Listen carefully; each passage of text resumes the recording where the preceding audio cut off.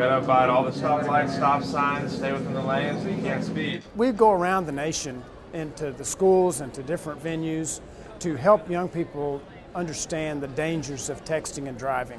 At AT&T, we're all about smartphones. However, driving and texting do not mix.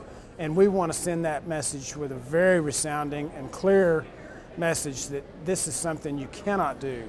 It's something you must wait. And ultimately, no text is so important. It can wait. They get on the simulator, they're texting and trying to drive. And the simulator simulates, fortunately, what would happen when you do that, which of course you wreck, you crash, you run off the road, and you have trouble.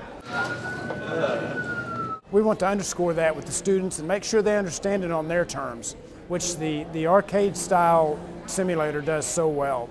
We're also showing the videos from the first-hand evidence of what happens to real people when you try to text and drive.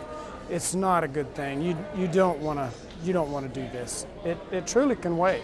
It was actually easy at first when I first started, and then when I got that message that said text and you had to control how fast you're going and watch out for cars, that was hard, and I didn't even make it to the next corner. Shouldn't have been texting and driving. The simulator was easy at first, but then when I got that text message, things didn't go so well. Blue car came out of nowhere and just crashed the back out of me. Probably would have seen it, but I was texting. Students are able to sign the pledge that they will not text and drive. We have some iPads floating around, and the students can actually sign up on the iPad. If they do, we're very happy to give them some nice sunglasses that say it can wait, as well as some thumb bands which go on their thumbs to remind them, if they need a little help to do that, to not text and drive. In September at the AT&T Foundry in Plano, Texas, which is one of only 3 such entities in the world, we had a contest which we call a hackathon.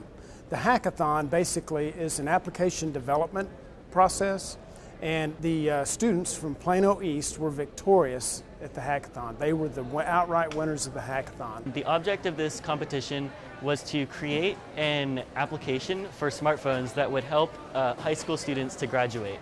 We created an app called Ocular, and what Ocular enabled you to do was take pictures of equations that a student might encounter in their studies, but they didn't understand. And it would tell the students how to solve that kind of problem.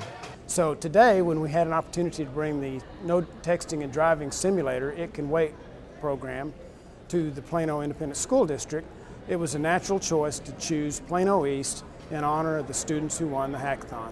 Texting and driving is not a good idea, and I think that because we enabled them to come present that to this high school, a lot of people will have their opinions changed on texting and driving. I think it'll make a positive impact.